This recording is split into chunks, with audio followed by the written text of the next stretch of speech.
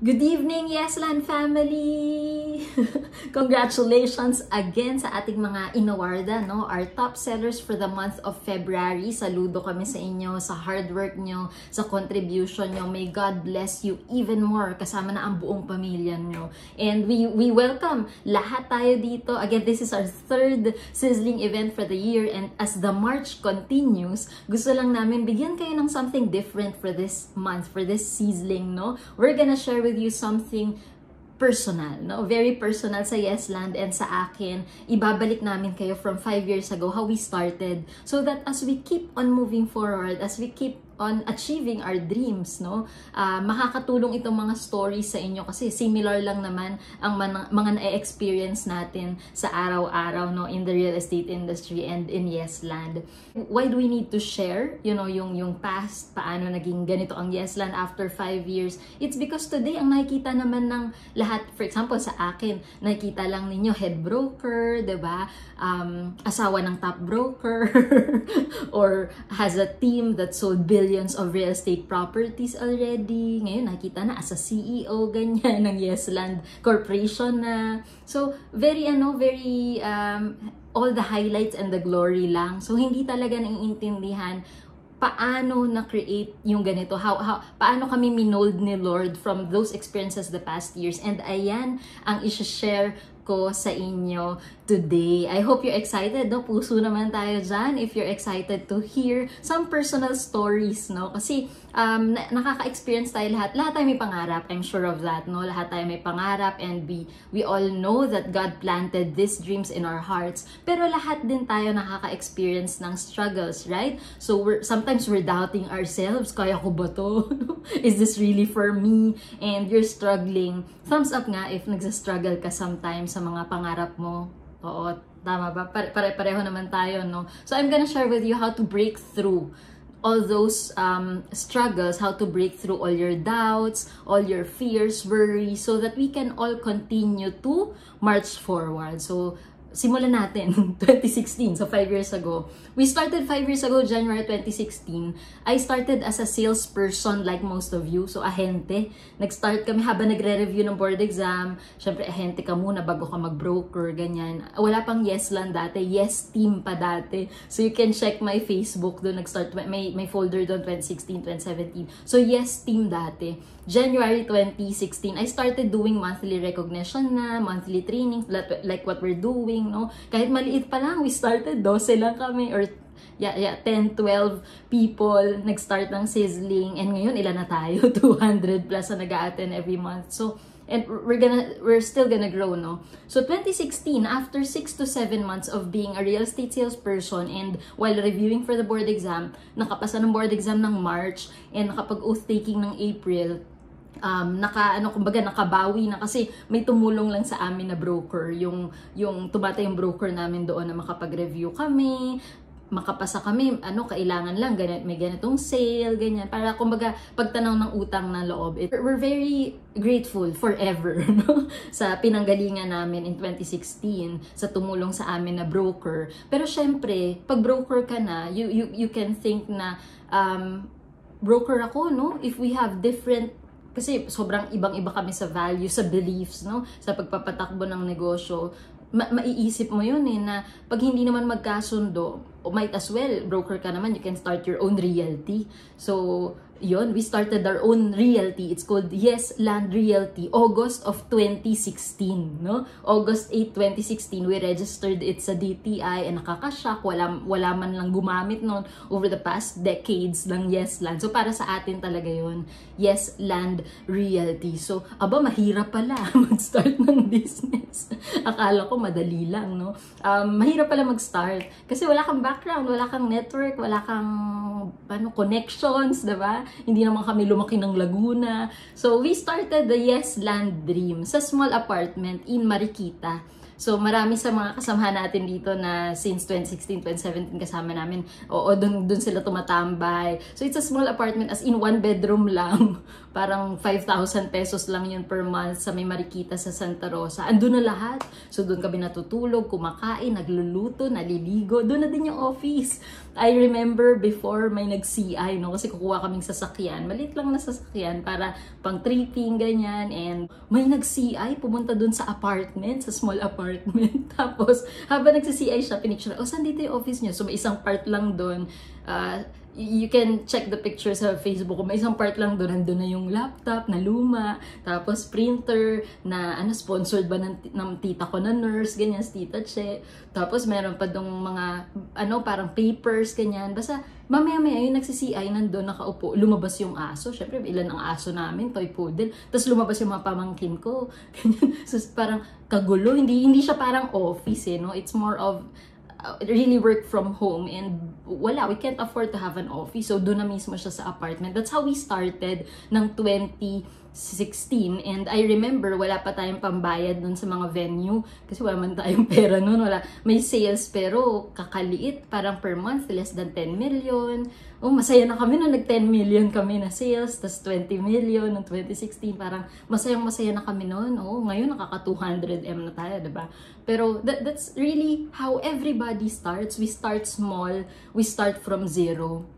So ang mga training dati, libre. So sa Araya, may clubhouse. Syempre walang aircon, no? I remember, ako lahat. So bibili kang pagkain. Sa bakery, bibili akong tinapay. Tapos, syempre para after the training, may kinakain sila.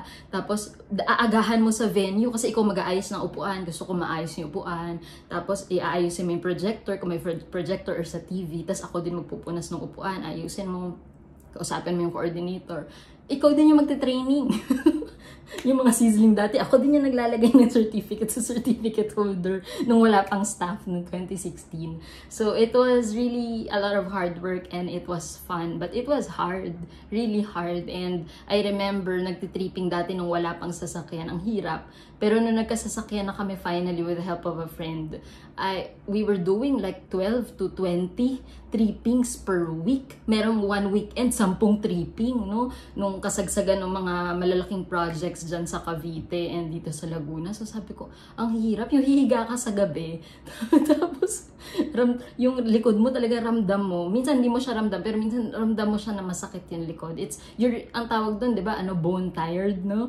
So, type mo ngayon if sometimes you still experience that na while going after your dreams, you're working really hard every day, and then you go home, you're bone tired or happy tired. So, comment mo, happy tired na lang. Happy tired. Yan. So, you're happy because mahirap man, you know that you are getting closer to your dreams. Tama ba? So, tripping to the max yan. So, dati ako lahat, hanggang tinulungan na ako ni Lani, dumating na yung ibang staff. Pero paunti-unti because I can't afford a staff yet dati. So, na-experience nyo din ba dati na hindi ko ito makakalimutan. Lagi-lagi, broker na ako. Minsan wala kaming pangkain, pambili ng pagkain, or pamasahe sa jeep, pan-tricycle, wala. So minsan, and most of the time dati, hingi kami ng tulong sa tita namin, so, or sa friend, magpapadala yan ng 100 sa bank account. Tapos, di maglalakad kami papunta sa may ATM sa may Kabuyaw.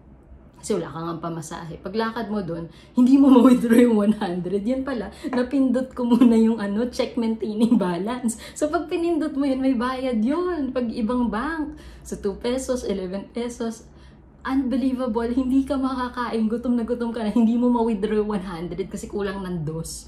So ganun ka lupit, no? Kaya ngayon, I'm very happy kasi meron akong target like sa savings, sa investment na ganito, ilang digits dapat. Kasi ayoko nang bumalik sa ganung experience, nakakainis, no? So, napuputulan din kami ng Meralco. I know, may mga ganyang na-experience. Broker na ako noon. Sabi ko, sa baba namin may canteen. So, si Ate Fe, hanggang ngayon, baka nanonood pa yun dito. Ate Nikki, nandyan na yung Meralco, magpuputol. Kumakain sa kanila sa canteen. Sabihin mo muna, wag muna. Kasi nakalimutan. Sobrang busy sa real estate. Nakalimutan namin magbayad. Tas kinabukasan, bumalik. Akala nagbayad na kami. Binagbigyan na kami 1 day. So, pinutol. Ilang beses yun? Hindi lang isang beses, no? So, life was tough. It was hard. Nung nagsisimula, wala namang madali, no? Ngayon, nangingitian ko na lang. Pero dati, nakakainis. Matutulog ka ng walang Meralco, no? Walang kuryente, ang init. It's so uncomfortable. So end of 2016, eto na.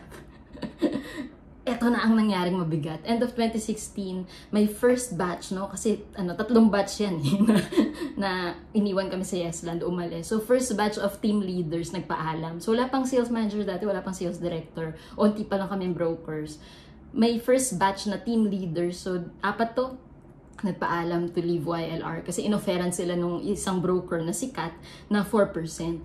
Tapos sabi nila, kasi itong broker na to, Nikki, ang daming connections, may network na, built na sa real estate, may kotse, may tripping vehicle, may office, may background sa real estate, matagal na sa real estate, and ikaw, wala eh. Sakit nun kasi mga kaibigan ko to mga to, no? Sabi nila, they love me daw, pero they have to take the bigger offer. So parang trabaho, no? So yun, to cut the long story short, so iniwan nila ako. Iniyakan ko yun. Oo, magpapasko nun, grabe. So end of 2016 yun. 2017, akala ko ganun lang, no, yung mga pangyayari. So sa mga hindi nakakaalam po, ang birthday ko ay New Year. New Year, January 1. So, wala kang pera, ang tagal ng mga komisyon, may mga umalis pa, etc. Birthday ko, New Year's Eve.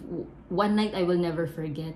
So, it was so painful kasi miski pang bili ng cake, wala ako eh, diba? Hindi ka rin makapagyaya ng kasi wala kang pera. So, this story is painful yet awakening. Nanghiram kami ng sasakyan sa kaibigan namin to go to kasi kami lang ni Mami ang nasa bahay, so may kanya-kanyang buhay mga kapatid ko isa si Erica nag-Uber ganyan, kapatid ko si Nico may ibang work ganyan. So punta kami ng MOA kasi parang sabi ko ano ba yan, ang liit-liit ng apartment, tapos nandun lang kami. Eh, syempre, nagsa-celebrate ang lahat, New Year, diba? Tapos birthday ko pa. Sabi ko, mapunta tayo ng MOA, makita ko man lang, makapanood ako ng fireworks on my birthday. So, dahil New Year, walang bayad ang toll. Walang bayad ang toll, tapos may gas naman yung sasakyan na pinahiram sa amin. So, punta kami ng MOA, eto na, syempre, traffic, no? Tapos late na yung decision kasi I'm so upset na walang plano yung nanay ko, or ako, wala kami plano for my birthday. Ay, parang hindi ako special, or my life doesn't matter, parang ganun. Last minute na pumunta kami ng MOA, and kailan nagputukan yung nag-fireworks, nag-countdown, 10, 9, 8, 3, 2, 1, Happy New Year! Nasaan kami? Nasa parking ng MOA. We were not able to go down na to see the whole thing. Siguro mga kakapiranggot na makikita sa parking, no? Pero it was so frustrating. Tapos sobrang traffic, ang daming tao. Nakakain kami mga 1:30 AM, nakalabas kami ng Mall of Asia. So pauwi na kami ng Laguna pabalik. Punta muna kaming Harbor Square. Minute namin si Erica, nag-Uber siya noon dati. Tapos kain muna. So, ang ganda ng New Year's Eve kainan, diba? KFC sa may Harbor Square. Tapos I really remember this, no? Hindi ako maka-order ng kahit ano kasi wala akong pera. Tapos so, nag-order yung mami ko ng 1-piece chicken ata, or yung parang pinakamura pa doon yung chicken something 49 or 55 pesos. Parang medyo masama pa yung loob niya na nilibre niya ako na parang ano ba to, wala na naman pera to. Parang that was so masakit siya. Hindi dahil naiinis ako sa mami ko na hindi natutuwang or hindi man lang sinelebrate yung birthday ko. Naiinis ako sa akin kasi I'm an adult already. Naiinis ako sa sarili ko na I'm letting that happen. Na anong ginawa mo, di ba? What's happening? So that night, it was really painful, no? It was really painful. And na-realize ko na yun yung naging fuel ko. Oo, kaya ngayon talaga sincelebrate ko ang birthday ko nang hindi normal, kasi parang that night, that New Year's Eve really changed something. Parang may pumitik no? I was really mad at myself, and parang sabi ko, ba't wala akong control dito? Ba't di ako prepared sa ganito? And I was really crying nung pag-uwi sa bahay. Na-realize ko the purpose of pain. Ang purpose ng pain is to move us into action. It's not to make us suffer. Again, the purpose of pain is to move us into action. It is not to make us suffer. So, use that pain. Alam kong hindi lang ako may ganito mga pinagdadaanan sa kwento, no? Use the pain as a fuel and keep going. So, pwede mo i-type yon. Pain is fuel. Keep going. Yan. Comment down below. Let's encourage each other. So, use that pain as a fuel and keep going. So, I remember January 2017, the birthday ko, diba? So, mga third week, every year, I go to Planet Shakers. Minsan, wala akong pera, pinapangutang ko pa pambiling ticket, ganyan. Non-negotiable for me ang mga conferences every year. So, punta ako doon, parang nagsusumbong ako kay Lord, Planet Shakers Conference. Dalawa lang kami ng kaibigan ko, si Ate Rose. Sabi ko, ano ba naman to, Lord? Akala ko ba may calling ka sa akin sa real estate? Ba't naman ang hirap? Diba? I was on the verge of giving up. Sabi ko, baka naman yes, land is really not, you know, the dream that you placed in my heart, Lord. Baka naman nagkakamali ako. Kasi kahit pamilya ko, hindi naniniwala sa akin eh. Wala, iniwan ako ng mga kaibigan ko, ng mga leaders, diba? They don't believe in me, pinagpalit nila ako. Tapos baon pa ako sa utang, diba? Kasi I failed from businesses prior to entering real estate. So, baon ako sa utang, diba? Tapos wala ka pang kasama, wala naniniwala sa'yo. Sabi ko, hanap na lang ang totoong trabaho. Diba? At least may monthly yun. May mga naninira pa sa social media. Tapos yun, yung family mo doesn't believe in you. Ang hirap. And then, during the worship, I know who you are na worship. So, syempre, grabe ang Planet Shakers Conference. Pag wala ng pandemic, attend kayo doon. I've attended like 6 already every year. So, grabe yun. Kasi during worship, so, syempre, iyak ako ng iyak. Kasi feeling ko loser ako, ganyan. Tapos, iwan ako. Iyak ako ng iyak. And then, I was asking God, speak to me, Lord. Speak to me. Para alam ko kung anong gagawin this year, diba? Tutuloy ba natin tong yes land or tama na? Kasi masyado na masakit. So sabi niya, ito yung sabi niya guys, I hope you're listening. Nikki, tama naman sila. Yan. So habang nakapikit ako, God speaks really loud sa puso natin if you will just be still and, you know, listen to Him. So this is the message na natanggap ko. Sabi niya, Nikki, totoo naman yung sinasabi nila. You know? This broker, is really better than you. Mas maraming connection. Marami itong broker na to na wala ka. So marami siyang meron na wala ka. So meron siyang connections, network, background sa real estate, may sasakyan, may office, tripping vehicles, investments, sikat, may pangalan. Lahat yun wala ka. Tama naman sila. Pero Nikki, you are here right now and meron ka na wala siya.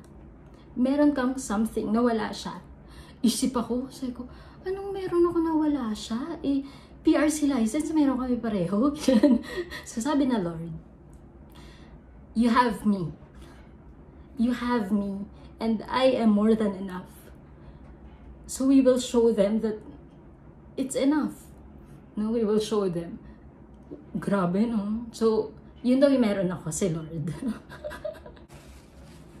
So, yes, this training is difficult pagka personal ang sinishare, pero kailangan kasi ito yung reality, no? And if you have God in your life, He is more than enough, no? To help you succeed in life and in your dreams. Basta sabi niya tuloy lang. So, syempre after Planet Shakers, medyo may pinanghahawakan na ako, diba? Sige, tuloy tayo, January 2017. Same year, second quarter, eto na. So, akala ko success na agad, diba? After that message, hindi pa. Same year, second quarter, it was April, hindi ko makakalimutan yun. Sa Jollibee Pavilion, after the Sizzling, second batch of agents, nagpaalam. Second batch, hindi to isa, dalawa, apat, hindi. 13 sila, 1-3, no? So, mahaba yon if you've been to Pavilion Jollibee. So, may mahabang table doon. Tapos, andun ako. Inaantay nila ako after the Sizzling. Tapos, may paper lang sila na papapirmahan sa akin. Saying na after umalis sila ng Yes Land, nag-resign sila, I will still release the commissions due to them. Yung 13 na yun. So, I signed naman. Pero, during the conversation, isa-isa sila nagsalita kung bakit sila aalis. So, sinabi nila na, Nikki, kasi napakabata mo, marami ka pang bigas na kakainin. Gusto kong sabi, at the back of my mind, I was telling them, oh, gusto ko pang magsaing at kumain ng bigas, diba? I know na marami pa akong bigas na kakainin. Pero ganun yung sabi, you're so young, ang dami mong hindi alam, tapos ang dami mong pang kakainin bigas. Sabi nila, I'm not good enough. Doon daw sa lilipatan nila, 4% yung bibigay sa kanila. Tapos may network na daw yun, built na daw yun, na tao, may other businesses, may bahay, may sasakyan, okay daw talaga. So, parang ganun din no? Yung nangyari nung end of 2016 na ulit ng 2017. Sabi ko kay Lord, kala ko ba naman, maiiba na yung year na to? Hindi. Ang sagot niya, pruning daw yun. Nikki, this is just pruning. So, tinanggap ko siya as pruning kasi ito din yung mga salespersons na demanding, na puro reklamo. So, nung umalis sila, feeling ko mas gumaan. Pero, I felt, nabawasan din, syempre, sales force. So, mababawasan din sales, diba? Pero, I remember dati kino-confront ako ng ilan doon sa 13 na, Nikki, pag magte-training ka, sabihin mo naman sa amin kung prayer meeting or sales training. Kasi puro dasal, may worship, pag-uusapan sa feast. Ano ba naman? Akala ko sales training. Tapos puro training, mindset. Puro ka Jesus. Ganun. They confronted me. Ganun nila ako kausapin. And masakit, ouch.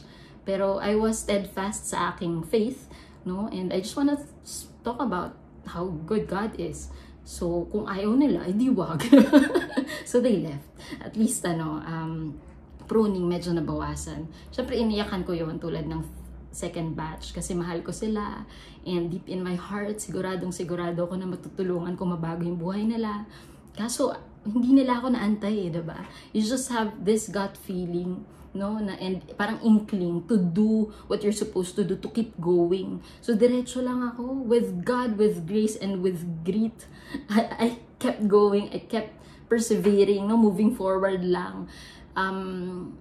Kasi alam ko kung bakit ko to ginagawa. I knew my why. They tell me, ginagamit mo lang si Lord, kunyari pray, ganyan. Alam ko sa sarili ko how much I love the Lord, and how much I want to share His love and shine His light. So maraming maririnig na ganyan sa journey mo din, but it's okay. You just have to keep on moving forward, keep on going lang, no? It's not gonna be easy. I never imagined na it's gonna be this hard to start a company or to run a company, na sobrang hirap pala na hindi mo bayaran yung sarili mo ng 3 to 4 years, no? Na ang dami mo overtime. 14, 16, 18 hours of work per day for the company and for everybody na hindi nila nakikita.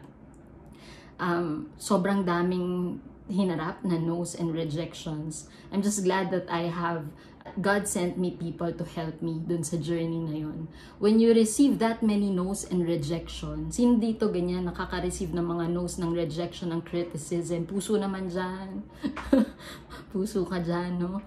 Normal lang po yan. But when you receive that, pag dumaan yung ganyang karaming pagsubok, people telling you you're not good enough, or mapapaisip ka na ba na parang, oo nga no, magtrabaho na lang kaya ako, yung totoong trabaho, yung job. Kasi feeling nila hindi to totoong trabaho.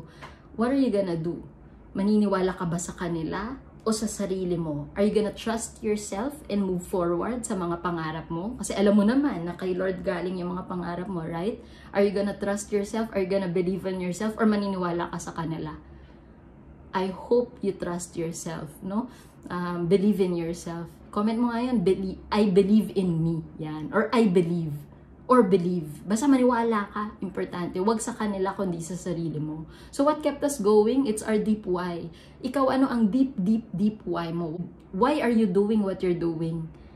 Why are you even here, no? Nakikinig sa akin sa Sizzling. Kasi ako, same yung why ko. For the past 14 years, I've been attending the feast for 27 years. So same yung why ko. It's to share God's love. I want to retire young and rich. I want time freedom and financial freedom.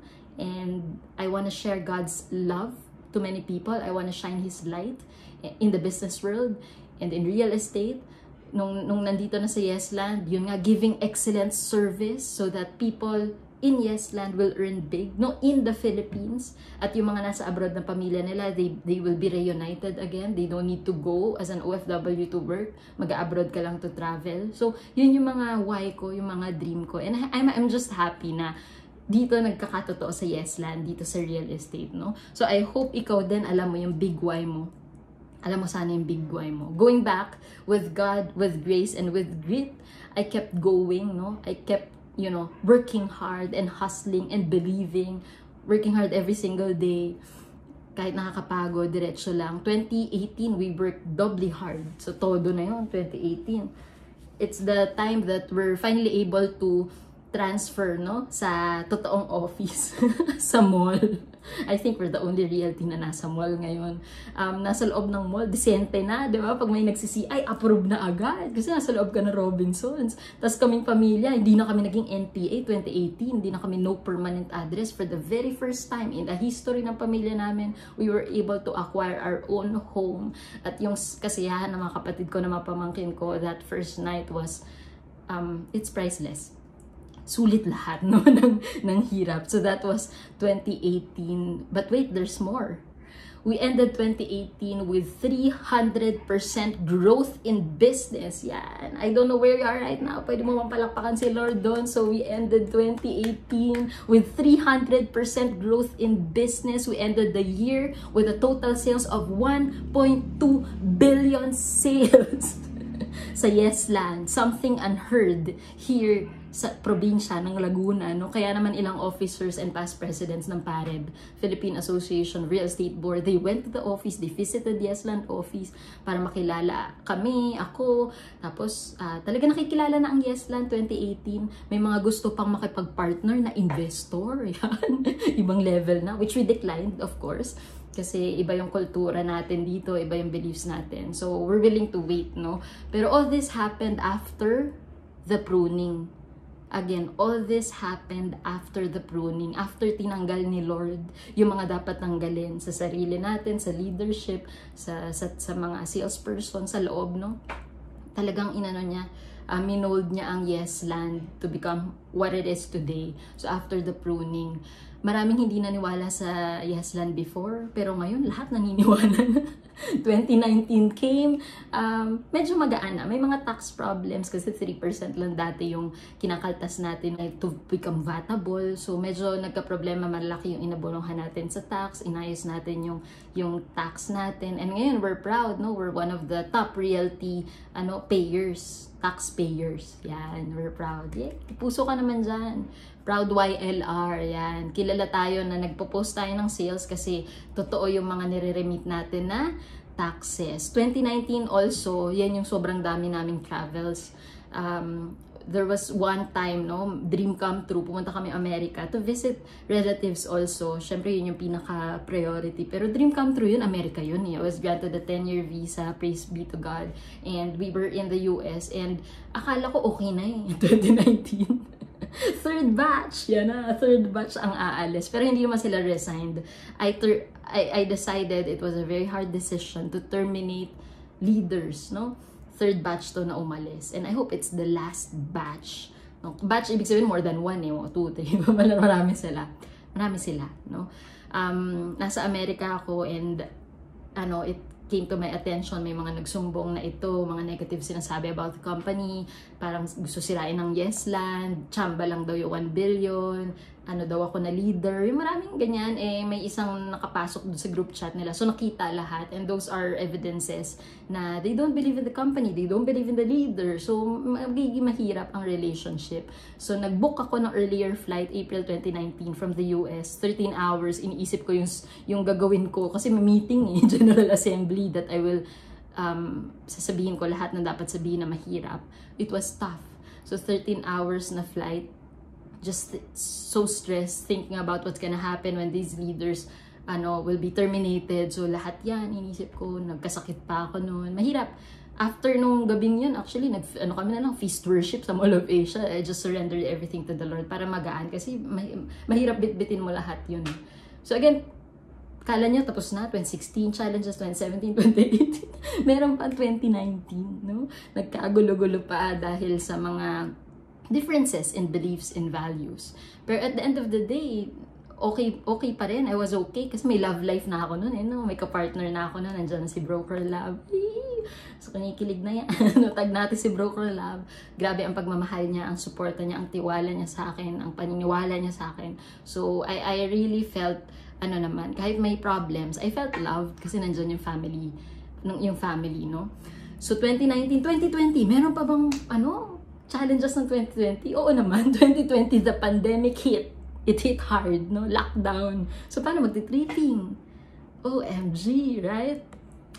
I'm sharing this with you guys kasi hindi madaling maging successful. Tama? Hindi madaling maging successful. Hindi madaling mag-serve kay Lord. At sa pamilya, you really need to have a clear, deep why to be reminded, bakit mo ba ginagawa yung ginagawa mo? And to be reminded who you really are. Ano ba yung totoo? Ang totoo, you are a child of God. You're a powerful champion. You are loved. You are His beloved. So, yun yung totoo. Yun yung pinanghawakan ko. Kaya ako to share sa inyo to remind you na sometimes mag-iisip ka to give up on your dreams. But no. Huwag kang mag-give up sa mga pangarap mo kasi si Lord yung nagplant niyan. And maraming mabibless, hindi lang pamilya mo. pagka tinatagan mo yung loob mo and you push through those challenges and you achieve your dreams, sobrang maraming mabibless. I'm telling you, okay? Kinikwento ko na sa inyo yung mga pinagdaanan dati. Sometimes may mga nagsasabi sa'yo, directly man or indirectly na you don't have what it takes, you're not good enough, diba? Magsa-start yung self-doubt, yun, nakamamatay yun. Self-doubt, negative self-talk. Sana i-remove natin yun. Kung may iba nagsasabi negative things about us, it's beyond our control. Pero what you tell yourself every single day, it's what matters. So ako, I tell myself every single day that I'm beloved, I'm treasured, I'm God's powerful champion, I'm a great leader. So dapat positive yung self-talk. Stop criticizing yourself, diba? We respect that we're all work in progress, but please, love yourself, believe in yourself, trust yourself. It's hard when other people don't support us, pero okay lang if basta sarili mo, naniniwala ka sa sarili mo. Tama ba? I just want to share last, no? This is what I used. Ginamit ko to para tagumpayan ba? Or kumbaga ma-overcome lahat ng difficulties na yon. Ito yung mga ginawa ko, no? Sinadya akong dumikit kay Lord. Yeah. Type mo nga sa chat. Pray. P-R-A-Y. Pray. Diba? Sinadya kong dumikit kay Lord at sa mga taong nagmamahal at sumusuporta, naniniwala sa akin. So, yung mga hindi, I love them still, kasi sabi love, but from a distance. Again, from a distance. Medyo hindi ako nagsispend time with them. You have to really spend time with people who pushes you, who accepts you as you are, right? Grateful ako to have friends in the feast. I'm grateful for my best friend RP, my Tita Dang, Tita Che, and Tito Jerome, no? And other relatives who believed in me when we were starting, nung walang-wala pa ang Yesland. These people love Yesland and love me as I am, not love me because of my accomplishments. You have to receive love. You have to receive love from people so that you can give love. Mahirap yun, no? Pag empty ka. You have to spend time with God. Pray all the time. Laman po ako ng St. Clair sa Kabuyao. Naging kaibigan ko na yung mga madre doon, and Padre Pio, no, sa Santo Tomas. Almost every day, I was intentional. Sinasadya ko maging better and better every day to be closer kay Lord. And I attend, isa pang tip, I attend countless of conferences every year. So kung may chance nang umattend ng seminar, conference, attend ka lang. I attend countless of conferences every year. Planet Shakers, Hillsong, Lenten Recollection, Jewels Conference, Kerigma Conference, no, KCON, and I bring people, I bring our friends, our leaders with us dyan. So, ang dami pa. During the darkest nights and most painful moments in my life, I just held on yung mga natutunan ko dyan sa mga conferences na yan, sa feast every week. I just held on to God's promise na mahal niya ako and may maganda siyang future para sa akin, and gusto niya abundant ang buhay ko, maging prosperous ako. So, pinanghawakan ko yun. Kaya nangyari, no? Sabi nga ni Saint Padre Pio, di ba? Pray, hope, and don't worry. Comment natin yun. Pray, hope, and don't worry. God will always be bigger than your biggest problem. Samahan natin ito ng massive action every single day. Here's the thing. And this is what I believe for sure, no? When we listen to ourselves, when we trust ourselves, when we do the right thing and push through, no? Push through with our mission, provision will be there. Success and happiness, it will eventually happen in your life, tulad na nangyari sa akin. There's gonna be naysayers, mga negative, mga critics, family members na nakita ka from their lens of fears, no? May mga, kumbaga, hindi sila naniniwala sa'yo, dahil hindi hindi ka nila mahal. Marami lang silang fears sa buhay nila na ayaw nilang ina-explain ko sa mga training, no, yung mga dream stealers. So, people may call you, you know, parang weak, ganyan. Oh, you're too young. Sometimes you're too old. Tapos, darating yung araw, sasabihin nila, ikukwento nila, paano ka nila nakilala. Pag naging successful ka, oh, strong naman niya. Pero dati, weak ka, no? So, real talk. Real talk. Most people, they will only cheer for you after you've made it. Mag-cheer lang sila pag successful ka na. Pero ngayon, hindi. So, anong gagawin natin ngayon para maging successful ka, lumakas yung loob mo? You have to cheer for yourself right now. So, i-comment mo yun, no? Ko-comment mo, go, go, SD ganyan, go, go, SM ganyan, go, go, broker, ganyan, or just go, go, go, go, go, go, name mo. Or i-congrats mo yung sarili mo. Tag yourself sa comment. You have to cheer for yourself now. Don't wait for other people kasi real talk after pa. after ba ng success mo bago sila mag-congrats sa'yo or maniwala sa'yo. Now, 2021, Yesland is so different from 2016 na hindi pinapansin, hindi kilala, iniiwan, yan. Malayo na po tayo. We kept on growing and learning. And we sold over 2 billion pesos in real estate properties nung pandemic and hard lockdown. Our leaders doubled in number. No, today, 2021, every day may inquiry po. How to be part of Yesland? Paano ba kami sasali dyan? Pwede po ba kami pumasok sa Yesland? Everyday may benta, literal, araw-araw po may benta. That's crazy. So I encourage you to dream again. Dream big. Because you have a very, very, very big God. Huwag mo masyadong isipin yung mga nasa labas, no? It's between you and God. So you talk to Him every day. Trust yourself, believe in yourself, believe in God, no? As the march continues, wrap up na, tapos na, we are marching towards 3,000 homes. Again, this year, our goal is to help 3,000 Filipino families na magkaroon ng bahay or good investment via condo or lupa, no? So that's our goal, 3,000 families. Comment down below, march to 3,000. March to 3,000. So this year yan, meron pa tayong 10 months, right, to do it. March to 3,000. In closing, I just want to share that all of us have a calling. Calling to be a great mother, or father, or child, or friend, or workmate. As Christians and followers of Jesus, we are called to serve, to share His love, to shine His light, no? And be His hands and feet sa pamilya natin at sa mga tao sa paligid natin. You have everything you need.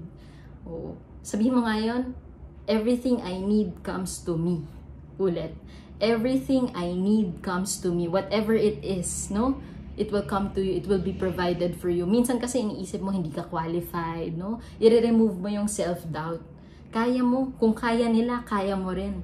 So, ang aalalahanin natin ngayon in ending, yung nababasa natin lagi, God does not call the qualified. He qualifies the called. Again, God does not call the qualified. He qualifies the called. Comment mo yon. I am qualified by God. Again, I am qualified by God. So, malalim yun, no? If you have a dream in your heart, it's part of your calling. Sino ulit sa inyo, mga viewers tonight, ang may dream? Lahat naman tayo, no? Lahat tayo may dream, and you already have everything na kailangan mo to achieve that dream. You just need to believe and take action. Kayang-kaya mo yan. Kung kaya po namin, kaya mo rin. I just made that decision to believe in myself that I can. And I believe in you. Yesland believes in you. I hope this very personal sharing motivate you and empower you to break through. Pag nahihirapan ka na, aalalahanin mo lang yung stories na sinishare namin dito sa Sizzling. Aalalahanin mo lang yung story na nagpaiyak sa akin sa talk, no? Yun lang, guys. I love you. Alam kong alam mo yan. Mahal ko kayo. We pray for you. We're excited to see you achieving your dreams. You just need to keep on going. Keep moving forward. And the march to greatness continues. Okay? The march to greatness continues. Thank you for listening. God bless.